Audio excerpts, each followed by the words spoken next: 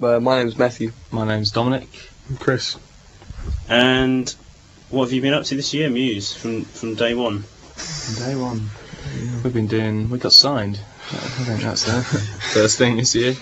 We signed in America at the end of last year, and then signed deals in England, France, Germany for this year, at the start of this year as well. And then we've just been touring. Toured the world, Chili Peppers, Pavement, and did an album as well. Did an album, which was nice. Made our first album. And lots of things. Yeah, it's been a very busy year. Then toured with Feeder, toured with Three Colours Red, Skunk and Nancy. Done a video. Played in America a couple of times. That's it. We played at Glastonbury Festival. That was sort of a big moment to do all the festivals and stuff this year, Glastonbury and Reading. In short, it was better than last year. So, worldwide, the fact that you've got 4 different deals around the world, was that sort of decision from the start that you wanted to make, or did it just turn out that way? Well, the first thing we did was we started our own record company with a guy who owned a studio down in Cornwall, because that was where we first started recording demos. And then because we didn't think we wanted to sign to like some big record company at that point, we just wanted to release something on our own and just get our name spread a little bit. And then from that we got interest from Maverick. That was like the first real strong interest. And because they're good in America but they're not really good in England, we asked them if it'd be okay just to like do it in North America. And they agreed to that, so that's where it started. Because we had them just for North America, we had all this extra space, which we thought we were just going to do on our own record label, but we ended up having some offers from other people. So. Right. And have you actually met Madonna? No. Has she seen you live? I don't know. We don't know. You don't know. I don't know. She's heard the album and likes it, so so we're here with 10 people. Yeah. So what's been the best bit of this year? So obviously it's been a bit manic generally. What's been the best gig or highlight personally for each of you? Some of the gigs in France have been the best. I think all the gigs in France have been the best gigs actually. Yeah, we did played with Chili Peppers in Paris and Bordeaux, and then did 4 dates with Pavement just recently. And like Chili Peppers played in this big place called Bercy, and there's like 17,000 people in there. It's just unbelievable. Yeah, it's quite a strange experience playing in front of that many people. And then it's just the response we've had in like other places like Germany and stuff. It's really nice to because it's the same as it is in England, so it's nice to work all these places equally rather than sort of become known in one place and then go elsewhere and have to start again.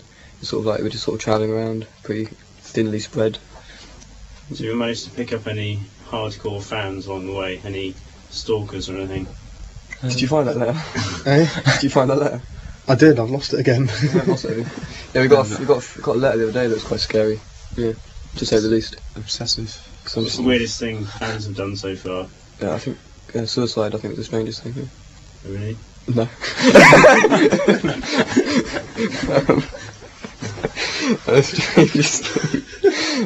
Strangest thing is probably That letter. Yeah, it's just this person who's really strange and says that she hates us, but she loves the music, and she hates the fact that we're attracting people who are into music for the wrong reasons and all this. And it's like she thinks that she's like our first fan, and no one else should be allowed to look at us apart from her and stuff.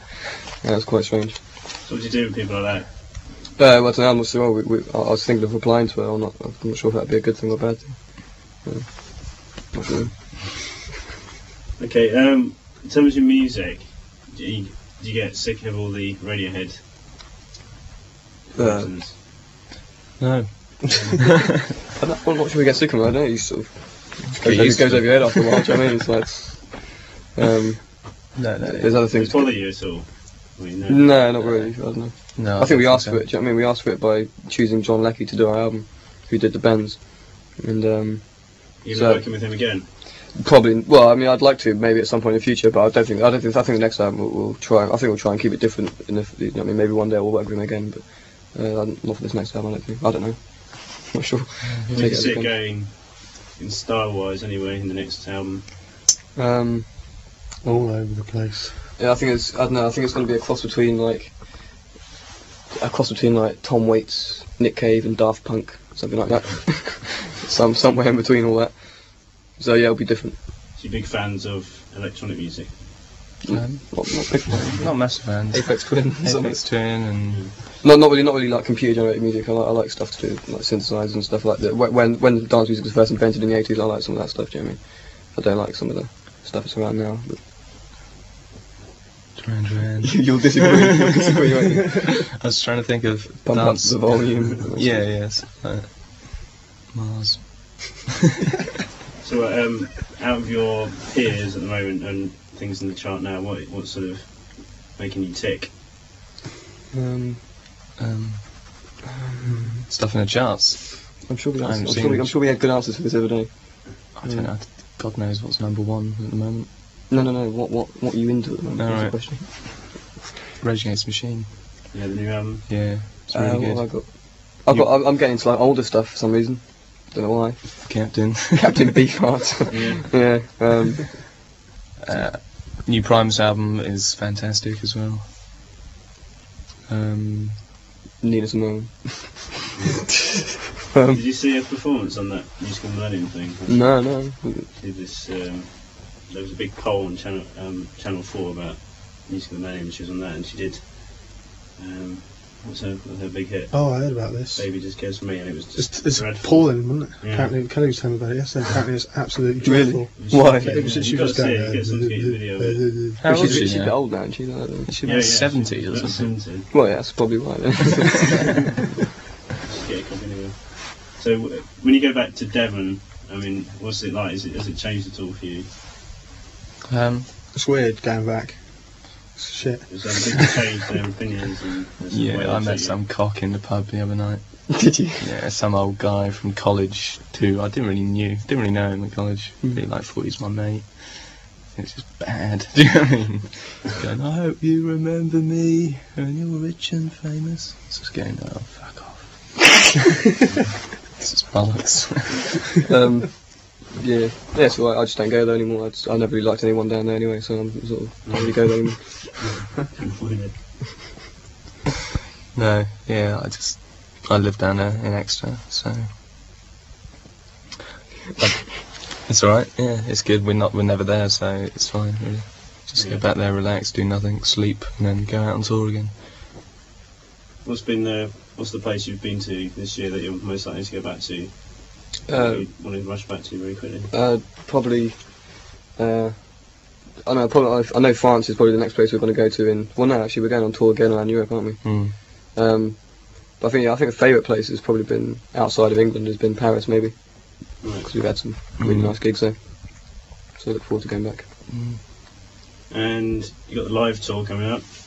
Yeah. Is that, did they choose you? Were they fans, or did you approach them because you're fans of them? I don't know. I don't know. I'm not sure. I don't really know live. You don't know? No, I Got their album. I know that the main reason why, well, it's because their tour goes across like Belgium, Holland and Scandinavia, and they're areas where we've never played before. And I think we're looking for a band who is touring in that area, and so we could get a couple more record deals. Is it? Sad but true. And so we've got like Play It Again Sam in Holland, which is on the way, and then Scandinavia. So, but no, yeah, just spreading it around. It's good. They're playing like really big venues. They're massive in Europe, so because we just got signed in Netherlands, Benelux, and around there. They're doing some massive like 10,000 capacity gigs there, so it's good for us to go over there and do that. And of all the bands you've been touring with from, well, since you started, has anyone you've become really friendly with and sort of you keep in contact with and you phone them at home? All that kind I of wouldn't say phone at home, apart from Twist, maybe. But no. I don't know. I gave Dave Kroll a little call last night.